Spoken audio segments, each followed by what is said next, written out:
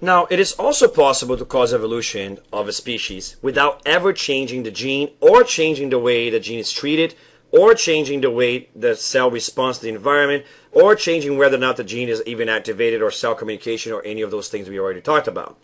Sometimes the species changes not because the gene changes or the way the genes are treated changes, but because of another set of genes that we call developmental genes. All right. So sometimes it's not about how you respond or if you respond or even what the gene even is, but about when in your life that gene becomes active. At which point in your life the gene becomes active.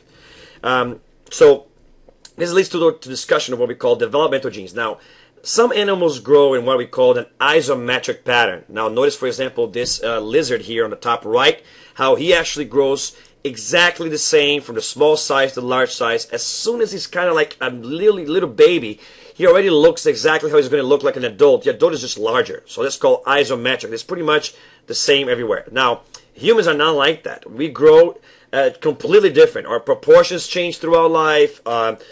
Even the parts of our body change and develop differently throughout life. That's called allometric growth. So what explains allometric growth is the idea that new structures show up or changes in the dimensions are going to happen because at different points during the development, different genes will activate.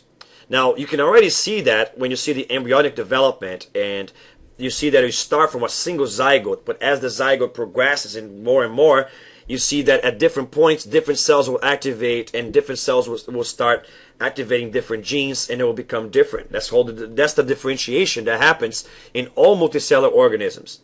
But how each of those cells changes, and when each of those cells changes is going to help determine how the final organism looks like.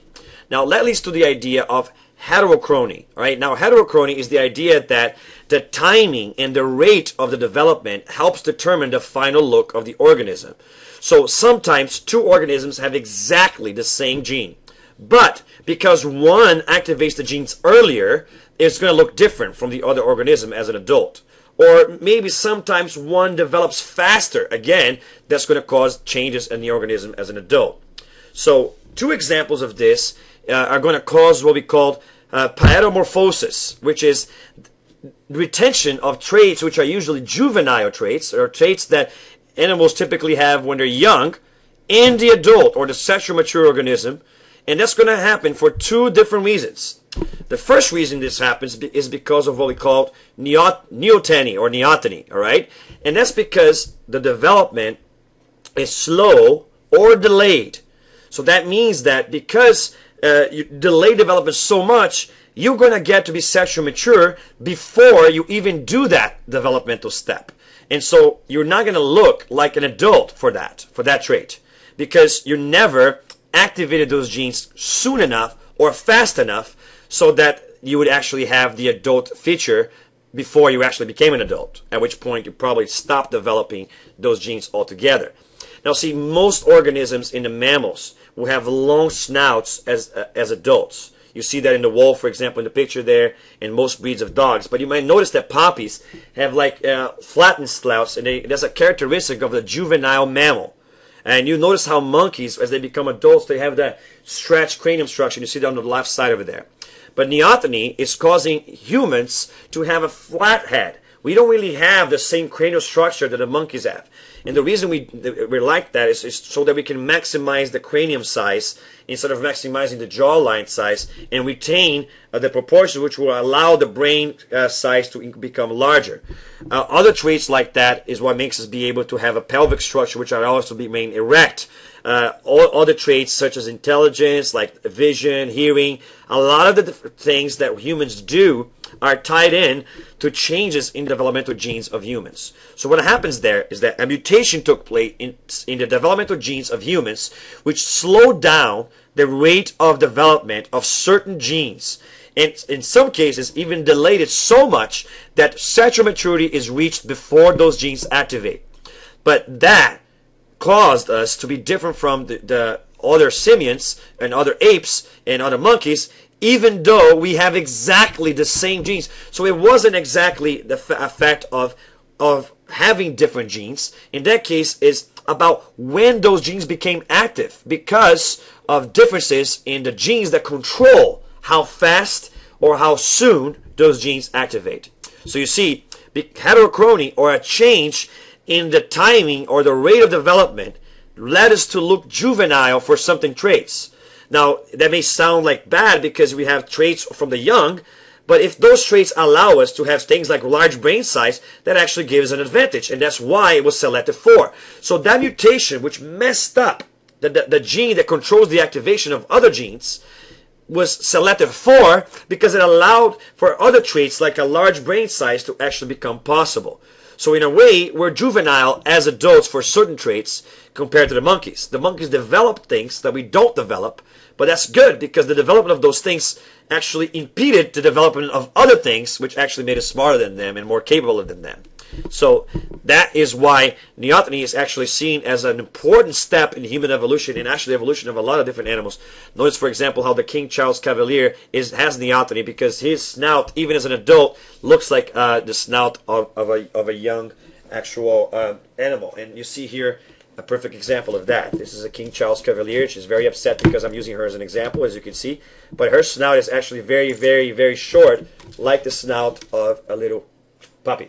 All right? So that is why her developmental genes are mutated, and she doesn't actually develop soon enough or fast enough for by the time she gets to an adult, she hasn't changed her snout yet.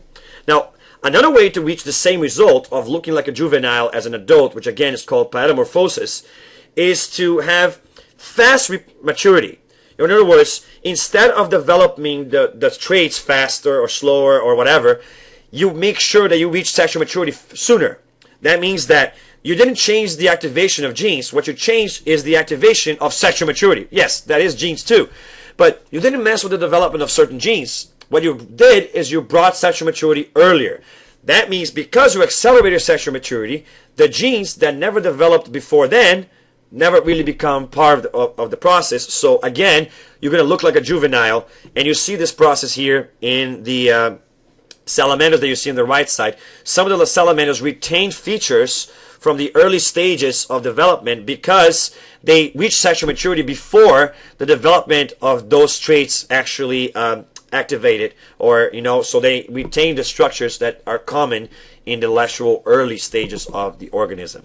So either by slowing down the rate of the activation of certain genes, or by delaying the activation of certain genes, which is called neoteny, or by progenesis, which is accelerating sexual maturity, you can create a juvenile look in the adult or the sexual mature organism, which at times may lead to an advantage to that organism. So that's why it became preserved, and that in case of humans, for example, that's why so many different traits were possible because of those things. All right. Now, in terms of developmental genes, there's another trait that can lead to differential evolution between species that has nothing to do with this, and that's called the segmentation genes, or the genes that help us decide where to put different structures in our bodies. Now, larvae from birds, from humans, from animals, all across the animal kingdom, there's a set of genes that we call Hox genes, H-O-X genes, and also other genes that are called para-Hox genes, which are a group of genes or a family of genes, which is represented here, which is actually in charge of controlling the position of different things in your body. And the way they work is that when your embryo is developing here on the early stages, different parts of the embryo will activate different Hox genes. So if this part activates a certain group of genes, that's going to become this part of the body. But if that part activates a different group of genes, that becomes a different part of the body. And that's how different areas of the body know how to look. Because depending in which Hox gene is active, or when the Hox gene activates in that area, you're going to have segmentation.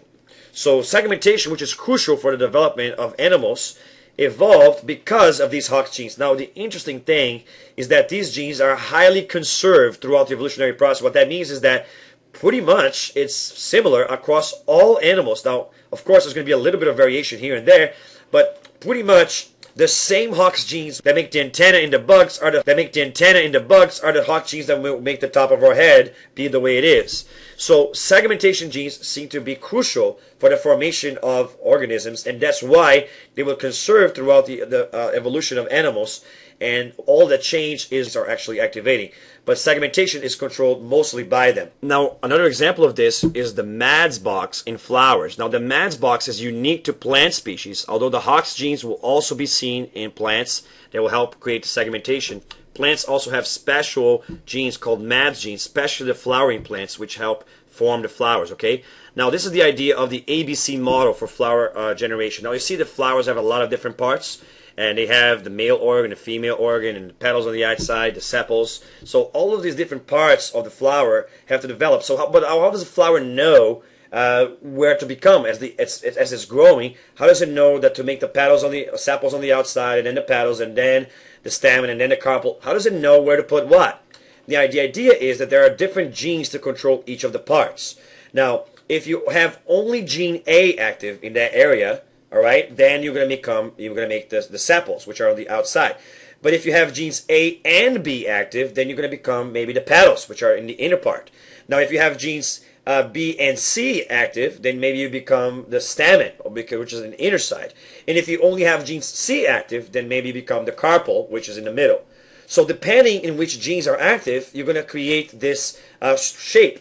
So as the flower is developing, different genes will activate in different areas, and the coordination of that will help determine the shape of the flower. So just like the Hox genes help create segmentation, the MADS genes will help create the shape and the structure of the flower.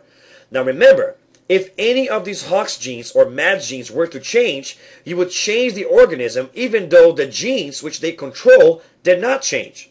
So remember, the Hox and MADS genes help decide which genes are active in which part of the body.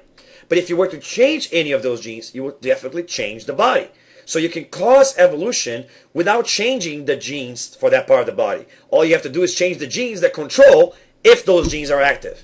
So that is another example of how to cause evolution by messing with genes. So I hope you understand that evolution that you've been talking about happens at the genetic level. It's controlled by genes. All right?